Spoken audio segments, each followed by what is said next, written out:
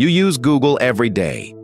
But what if I told you there's a secret internet the FBI is completely obsessed with? An entire hidden world with its own search engines that show you things Google will never see. Today, I'm showing you 7 of these dark web search engines, and you will not believe why the FBI is watching every single one. This secret internet is called the dark web. It runs on a network called Tor, which stands for the onion router. Picture this. Tor wraps your internet connection after layer of armor like an onion, making you almost totally anonymous. These websites don't end in .com, they end in .onion. And you can't use Google Chrome to get there. You need the special Tor browser, and more importantly, you need one of these insane search engines. Okay, stop. We need to have a serious talk. This video is for educational purposes only. The dark web is the Wild West. It is not safe. Using the Tor browser is legal in most places, but accessing or downloading illegal material is a serious crime. The dark web's anonymity attracts everyone from journalists to cybercriminals. If you ever decide to explore, you do it entirely at your own risk. Always use the Tor browser and a good VPN for another layer of security. Never download files from untrusted sources and be extremely careful what you click. All right, warning over. Let's do this. First up is a search engine you've actually heard of. DuckDuckGo. On the normal internet, the surface web, DuckDuckGo is famous for being a privacy-focused alternative to Google that doesn't track you. And that's exactly why it's the default search engine that comes with the Tor browser. So you're probably thinking, bro, that's just a normal search engine. But DuckDuckGo has a secret .onion version that operates completely inside the Tor network. Think of it as the main entrance to this hidden world. It's familiar, it's private, and it's designed to protect you from the second you start. But if it mostly searches the normal web, why would the FBI care? Because it's the last safe place millions of Tor users see before they dive deeper to find things that can't be found anywhere on Google. Its presence on Tor proves the massive demand for anonymity, the one thing the entire dark web is built on. It's the clean, well-lit lobby before you open the door to the truly wild stuff. If DuckDuckGo was the lobby, Ahmia is the first secret hallway. Ahmia calls itself a hidden service search engine, and it actually has a conscience. It even receives support from the Tor project. Its entire mission is to prove the dark web isn't just for criminals by actively filtering its search results to remove illegal and abusive content. It's like a white hat search engine trying to guide you to the good side of the dark web.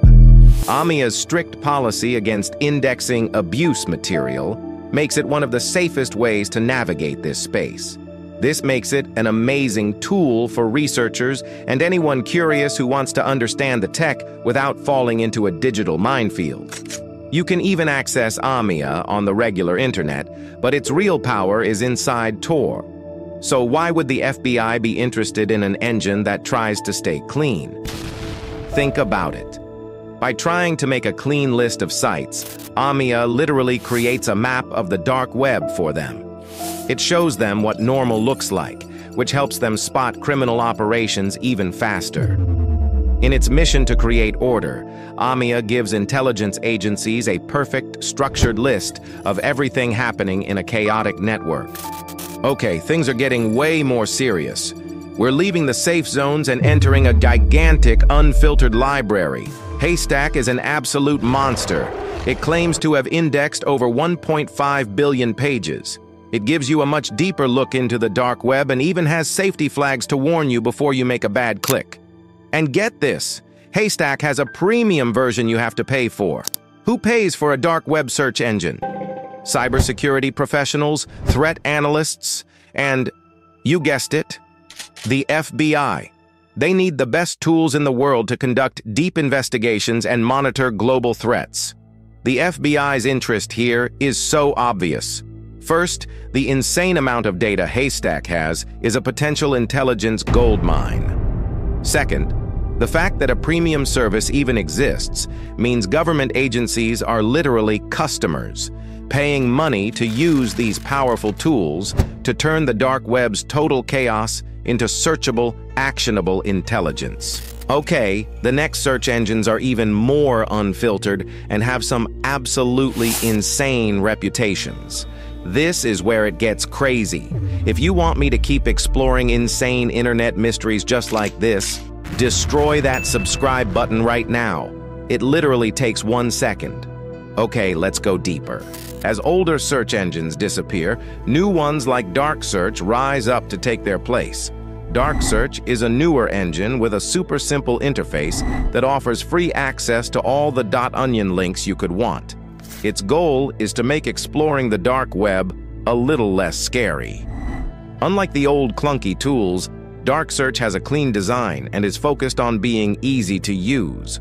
For law enforcement, a tool like this is a blessing and a curse.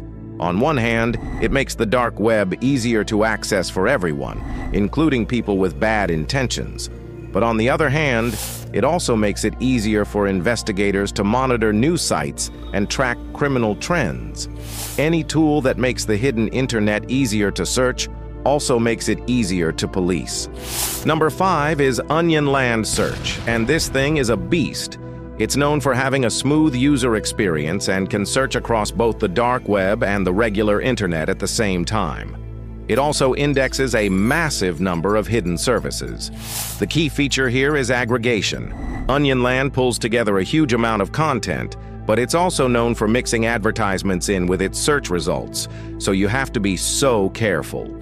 From an investigator's standpoint, Onion Land is a treasure trove.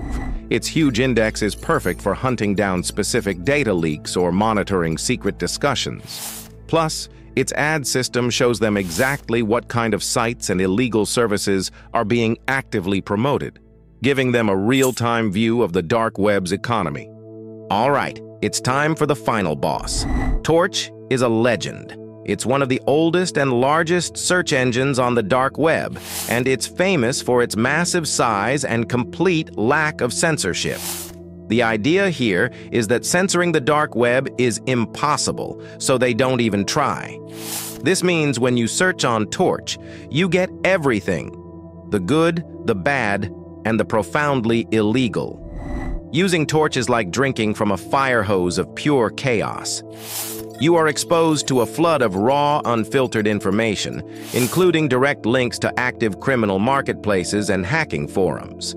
There are no safety nets. For anyone unprepared, one wrong click can lead to malware or seeing something you can never unsee. For the FBI, Torch is both a primary target and an essential tool. It's a target because it's a direct gateway to the entire criminal economy. But it's a tool for the exact same reason. It gives agents a real-time, uncensored view of active threats. They can search for mentions of companies to find data breaches or watch the sale of new hacking tools. Torch's refusal to filter makes it a perfect mirror of the dark web's darkest side. Incredibly dangerous, but for intelligence agencies, one of the most powerful tools they have. The last one on our list is a ghost. Grams doesn't exist anymore, but its story is the craziest of all and explains exactly why federal agencies are so obsessed with this space. Launched in 2014, Grams was a game changer. It had an interface that looked just like Google, but it was designed for one thing: to exclusively index darknet markets. Before Grams, finding a specific illegal product meant visiting dozens of different secret websites. Grams brought all of those listings together, letting users search for anything across the entire darknet economy from one single page. It even had a service called GramWords, just like Google AdWords, so criminals could pay to get their listings to the top. It was literally the Google of illegal online shopping. It also offered a Bitcoin tumbling service called Helix to help criminals anonymize their money. Grams shut down in 2017, but then, plot twist, a man named Larry Dean Harmon pleaded guilty to operating both Grams and the Helix money laundering service. He was accused of laundering hundreds of millions of dollars by partnering with the biggest darknet markets in the world. The story of Grams is the ultimate lesson. The FBI's interest isn't just in search technology, it's in the real-world crime that tech enables. Grams was a critical piece of infrastructure for a global criminal enterprise, and taking down its operator proved that even behind all of Tor's layers of anonymity, you are not untouchable. The ghost of Grams haunts the dark web today, a reminder that any tool built to organize crime will become a top-tier target for the FBI. So there you have it. From the normal front door of DuckDuckGo to the clean hallways of Ahmia, all the way to the unfiltered chaos of Torch and the ghost of Grams. We've seen the entire ecosystem. What we learned today is that the dark web isn't just one thing. It's an insanely complex world. Some tools are built for privacy and freedom, others are built for crime and profit. Law enforcement isn't trying to shut down the idea of an anonymous internet. They are focused on the tangible harm that is planned and carried out in its shadows. These search engines can be gateways to extremely dangerous places, but for the agencies hunting criminals, these exact same gateways are the most essential tools they have. The internet you use every day is just the surface. Underneath lies a hidden world, and these search engines are the keys. Just remember, for every door you open, you can never be sure what or who is waiting on the other side. Stay safe and stay curious. Thanks for watching. If you want to continue exploring cybersecurity and the digital underground, check out the other videos on this channel. And if you haven't already, hit that subscribe button and turn on notifications so you don't miss what's next. See you in the next one.